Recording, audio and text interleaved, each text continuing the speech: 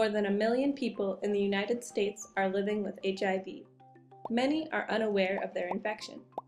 HIV tests determine if a person has been infected, which can lead individuals to seek treatment that will improve their health and to take precautions that help limit the spread of AIDS. Common HIV tests look for the presence of specific HIV antibodies, which begin to appear somewhere between 3 weeks and 6 months after the infection. These antibodies are produced by the immune system to fight infection. The Protein Data Bank archive, also known as the PDB, includes many 3D structures of different antibodies. Immunoglobulin, IgG, is the most common class. They have a distinctive Y-shaped structure and 2 binding sites for the antigen molecule it specifically binds. PDB 101, a resource for exploring 3D structures of proteins, DNA, and RNA, offers introductory learning materials about antibodies, such as a molecule of the month, a template for building a paper model of an antibody, and more. HIV tests look for antibodies to the Hiv Capsid protein, also called P24, both of which are produced in large quantities early in infection. Hiv capsid is a cone-shaped structure in the virus that protects the viral genome. The PDB includes many structures of the whole Hiv capsid and capsid components, some with attached antibody fragments. The RCSB PDB also contains educational materials about the capsid, a paper model template, and more. Antibodies are one of our major defenses against viruses. They bind to the surface of viruses and block them from infecting cells in a process called neutralization.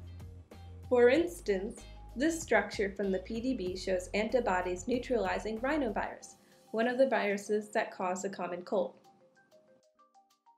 Unfortunately, the proteins on the surface of HIV are coated with carbohydrate chains and are resistant to attack by antibodies. So most people cannot produce effective neutralizing antibodies against HIV.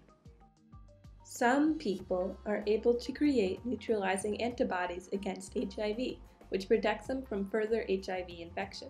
Structures in the PDB have revealed that these broadly neutralizing antibodies act by inserting long fingers through the carbohydrate coat, or by attacking the protein near the membrane surface, at the portion involved in cell fusion. By studying these rare antibodies, scientists hope to develop a vaccine that will help protect individuals from HIV infection. Many effective treatments are currently available to disrupt the HIV life cycle in infected individuals. Most of these drugs attack the enzymes made by the virus: reverse transcriptase, protease, and integrase. Molecular structures of these proteins from the PDB have been essential for designing and improving these drugs. Other approaches to treat HIV infection include drugs that block the mechanism that allow the virus to attach to the cell surface and fuse with the cell membrane. Unfortunately, HIV mutates very rapidly and quickly develops resistance against drugs. Currently, the best treatment uses a cocktail of several different drugs, since it is very difficult for the viral population to develop resistance against all of them simultaneously. Many structures in the PDB have revealed how HIV proteins mutate to become resistant, and how we can create new drugs to fight this resistance. HIV is a particularly insidious virus as it integrates its genome into the infected cell's genome, and can persist in an infected individual even after years of treatment with anti-HIV drugs. This is why it is important that infected individuals adhere to a consistent drug regimen. Researchers are looking for effective ways to fight this dormant form of the virus, such as attacking it with DNA-cutting molecules, like CRISPR-Cas9. Take action! Help promote an understanding of HIV/AIDS at the molecular level by participating in the 2015 RCSB PDB Video Challenge, Detecting and Combating HIV in 3D.